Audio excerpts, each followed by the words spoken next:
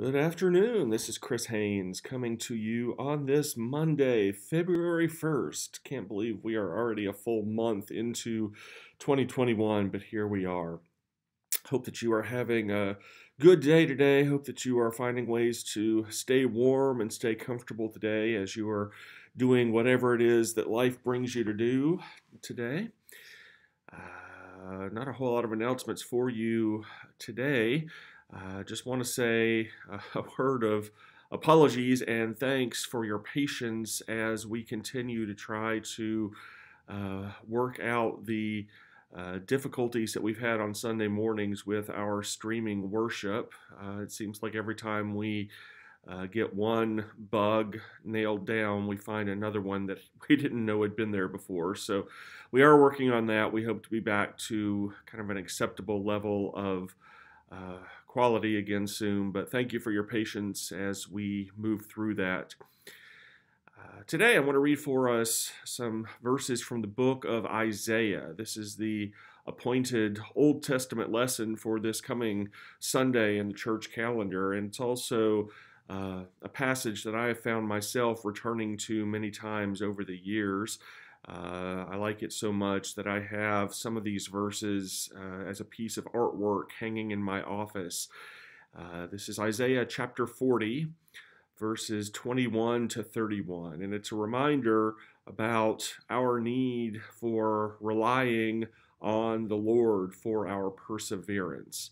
So I hope that this might speak to our hearts today. So listen to these words from the prophet Isaiah. Have you not known? Have you not heard? Has it not been told you from the beginning? Have you not understood from the foundations of the earth? It is he who sits above the circle of the earth, and its inhabitants are like grasshoppers, who stretches out the heavens like a curtain and spreads them like a tent to live in, who brings princes to naught and makes the rulers of the earth as nothing. Scarcely are they planted, scarcely sown, scarcely has their stem taken root in the earth, when he blows upon them, and they wither, and the tempest carries them off like stubble. To whom then will we compare, or who is my equal, says the Holy One? Lift up your eyes on high and see. Who created these? He who brings out their host and numbers them, calling them all by name. Because he is great in strength, mighty in power, not one is missing. Why do you say, O Jacob, and speak, O Israel, my way is hidden from the Lord, and my right is disregarded by my God? Have you not known? Have you not heard? The Lord is the everlasting God, the creator of the ends of the earth. He does not faint or grow weary. His understanding is unsearchable. He gives power to the faint and strengthens the powerless. Even youths will faint and be weary, and the young will fall exhausted. But those who wait for the Lord shall renew their strength. They shall mount up with wings like eagles. They shall run and not be weary. They shall walk and not faint.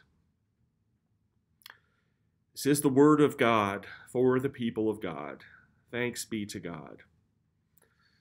Today we pray for those who are on our hearts, many of whom do need that perseverance that God provides through the difficulties of life.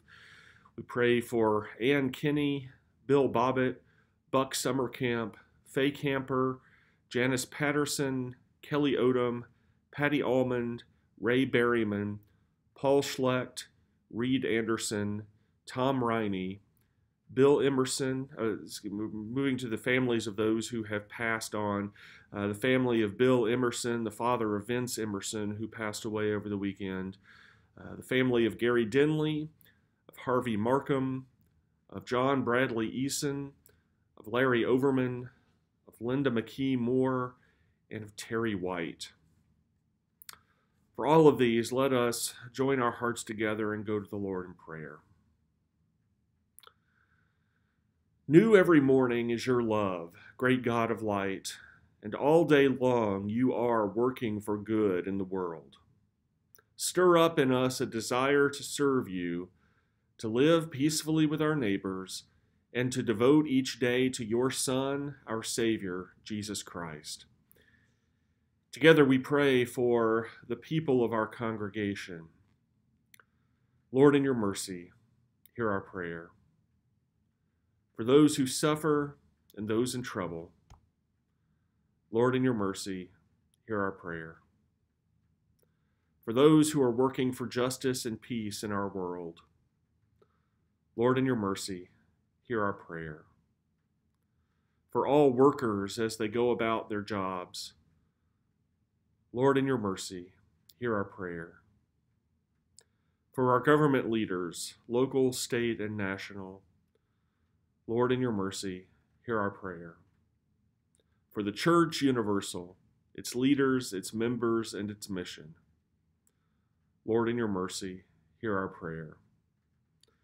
For the communion of all the saints, Lord, in your mercy, hear our prayer.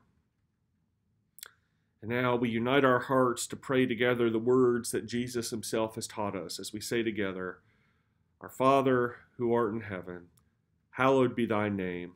Thy kingdom come, thy will be done, on earth as it is in heaven.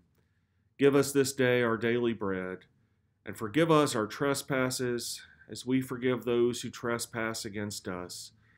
And lead us not into temptation, but deliver us from evil. For thine is the kingdom, and the power, and the glory forever. Amen. God bless you. Stay warm today. Hope you have a great afternoon and evening. Look forward to praying with you tomorrow. Bye-bye.